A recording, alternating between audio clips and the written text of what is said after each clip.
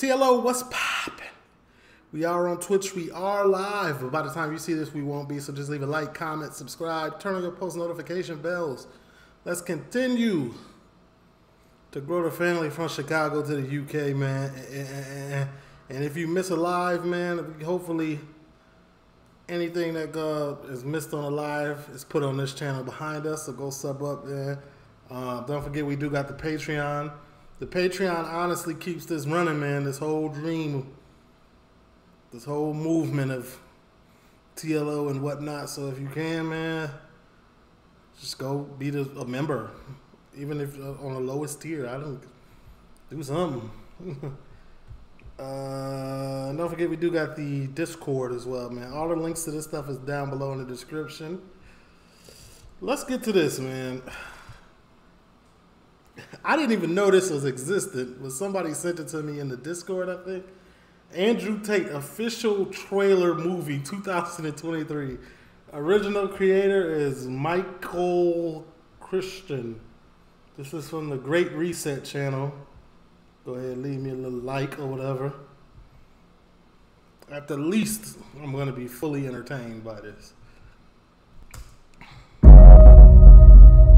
I will say this because I say it on every single podcast.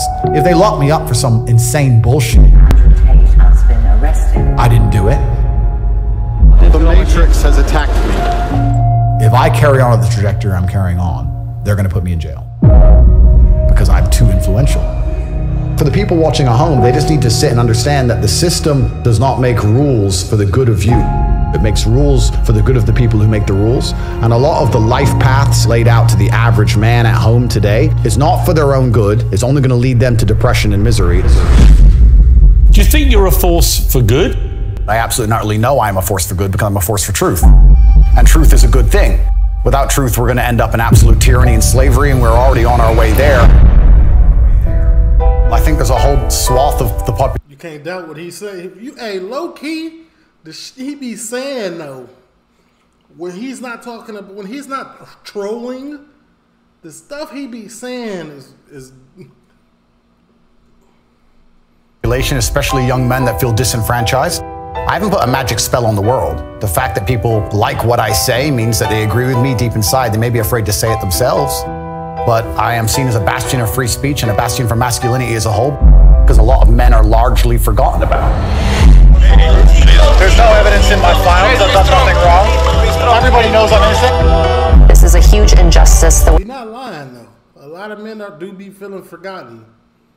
You know what I'm saying? Like, you know what I'm saying? Like good fathers. Good fathers. So when you're a good father to your kid, man, nobody gives you no applause, and you shouldn't expect it because that's just something you're supposed to do. But you know, that's a part of being a man that's forgotten. There's so many bums out here that ain't taking care of their kids. They just don't expect no man to. It's just, I don't know. The way we see it, they should not be detained at this point. There are not even charges filed against them. People are trying to set him up to look like he's something that he's not. I mean the best for people. I want everyone to be successful. I want the world to be a better place. And I think the world's a better place based on the back of strong men who stand up for what they believe in. I think that's how the world's always been a better place. The Matrix programming says the opposite. They're telling us that to be a better place, all the men need to be weaklings and compassionate without any morals or without any hard lines or beliefs. And they must talk in a very, very soft way. And we need to be very, very compassionate and very, very tolerant and all these things. But if you look at history, the only times things were peaceful and nice is when strong men stood up with their swords and said, no, this is mine and this works this way. And no one's going to come fuck with it. I think that masculinity and strength is what makes things beautiful. It's what preserves things, and it's what we need more of. This is what's missing from the world. When I knew I wanted to form an LLC, I did a bunch of online research. He don't be lying when hey. It's just all the other stuff. Masculine men have a duty to provide and protect those they care about. We have a duty to do things we don't feel like doing because we know we're supposed to do them. And it's your duty as a man to stand up and say, I want to be as important and strong and good-hearted and God-fearing as possible, and I need to work hard to achieve those things. If you cannot control your own mind, then you are just a feather in the wind of life. Because your own mind is the only thing you can control. You can't control the weather. Right. You can't control other people. You can't even control whether your heart stops beating. You might have a heart attack tomorrow. You can't control anything besides what you think. There's no such thing as too much masculinity. Hey, they grabbed his best and most inspiring sound bits for this, and they went crazy on the edits. Look at this. Who edited this? Me? Golly. Masculinity is genuinely masculine. Genuine masculinity is not out here to hurt people. It's absolutely the opposite. It's out here to protect. And when bad things happen, they call traditionally masculine men. If you need a firefighter, you need a masculine man. When you call the police because of the problem you had, you want masculine men. And as soon as a woman or a man is in trouble, when you look for backup, you look for masculine men. And masculine men have a duty to provide and protect those they care about. We have a duty to do things we don't feel like doing because we know we're supposed to do them. And that's why we stayed in the Titanic and died. And the dangerous thing about overly emotional men is that they're dangerous. They're genuinely dangerous. This is what's crazy.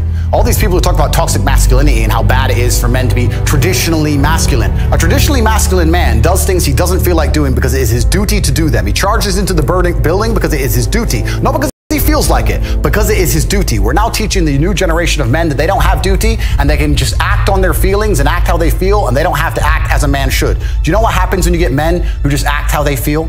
You get school shooters, you get violence, you get rape. Hey, do I want to say I agree? Like, hey, I'm telling you, this got to be some of his best sound bits. I don't think you can disagree to a lot of this.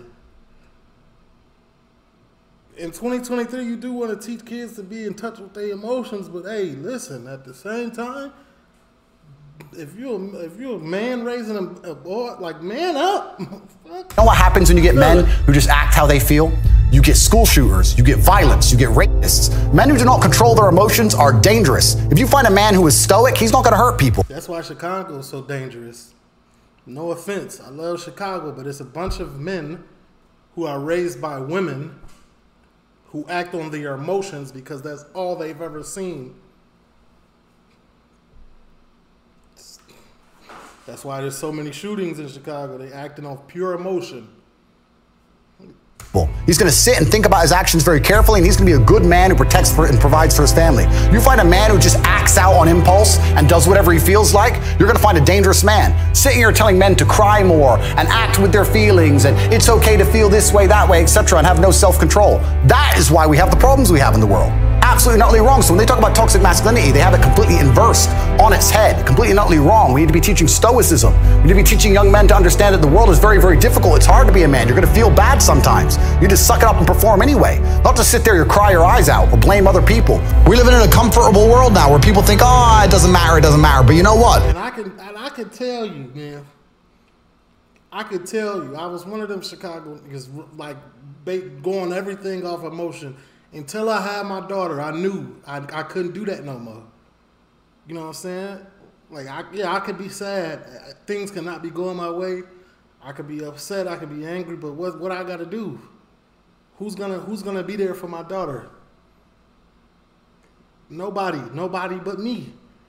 I got to suck all of that up, and I got to do what's necessary as a man, period.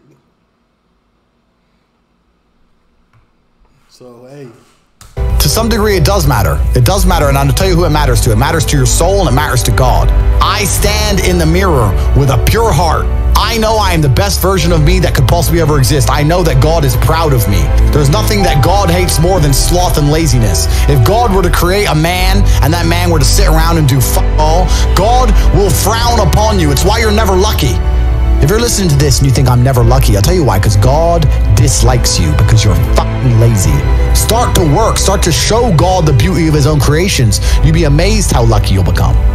Wow. God did create man in his image. God is not a lazy God.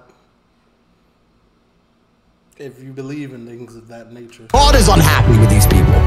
And inside their hearts, they're unhappy. We talk about depression, anxiety. That comes from self-loathing. You loathe your own weakness. You loathe your own laziness. This is what all of these things are. I don't feel depression. How can I feel depression when I'm the most powerful version of me that I could ever fucking be?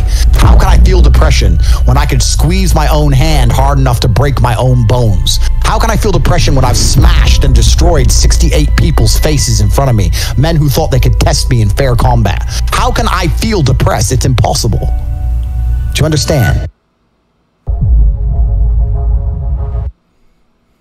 I kind of agree. I gotta agree, kind of some of it, man. Depression, man, it happens when you're sitting around feeling bad for yourself. I agree with that. I've always thought that. When you just sitting around and you eating and you in the crib isolating yourself, all you got to do is think. All you have time to do is think about your failures instead of going out there correcting them. You know what I'm saying? Editing yourself, editing your lifestyle. You know what I'm saying? It's doing things for you. You know what I'm saying? Hold on now. Hold on. These are some of his best takes. Understand. You love me. Hey, Andrew Tate's one of the most wonderful human beings I've ever met in my life. I hate everything that's going on. Like, love him with all my heart. Yeah. Like, I'll die on that mountain with you, bro. Yeah. Let's get on that hill. Where's the sword? Why is the enemy of the state, so to speak? He's got the hearts of young men. He's got the hearts of young men. And that's a threat. Absolutely. I feel like men nowadays need an Andrew Tate. He's a guy who's motivating men to be men. If you cannot control your own mind, then you go through life with zero control, zero influence. You can't control. That's the fact. You got to be in control of your own mind. Control anything. You're just He ain't the first person to say that. He's just doubling down on it. a feather in the wind, waiting for life to blow you from happy place to sad place to happy place to sad place. Completely hoping on the gods to be fortunate to you, because if any genuine discomfort comes your way, you're fucked. Because everybody's fucking distracted. They're getting distracted by this, distracted by that, watching fucking Netflix, jerking off to Pornhub like fucking jackasses. It's so easy to win if you can control your own mind. But it seems that nobody fucking can.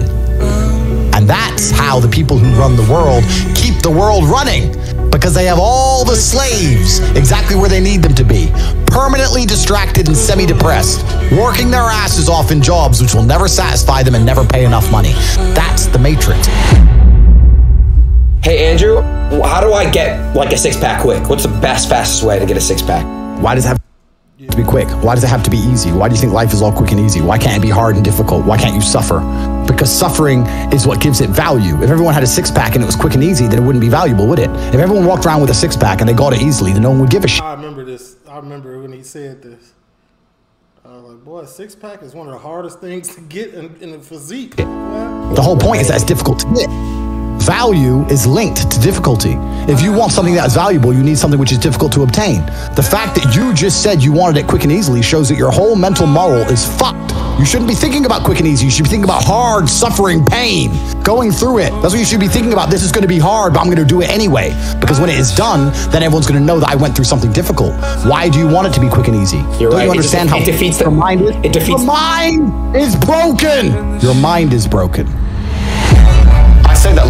That's why when Bandman Kevo got that BBL or that whatever he got, you know what I'm saying? No judgment towards him. But a lot of people ain't appreciate it. They was like, oh, that's the easy way out. Oh, quick and easy. Life as a man is exceptionally difficult. I say the most beautiful and the most terrifying thing about being a man is you're born without value. Society doesn't care about you. You're only going to be cared about based on how useful you are. You have the chance to build yourself up and become a superhero if you're prepared to do the hard work and be indefatigable enough to never quit. But if you're going to stand around and wait for a handout, nobody's going to ever respect you. I think that the world's never going to think you're important unless you make yourself important.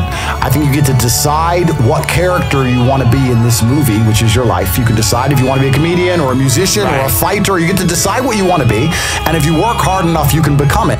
It's the denial that's going to hold you back the most. The people who go, yes, I'm wasting my potential, those are the ones who have potential. The ones who stand up and go, I am wasting my potential, I could be anything, and I am not that yet. They have a chance.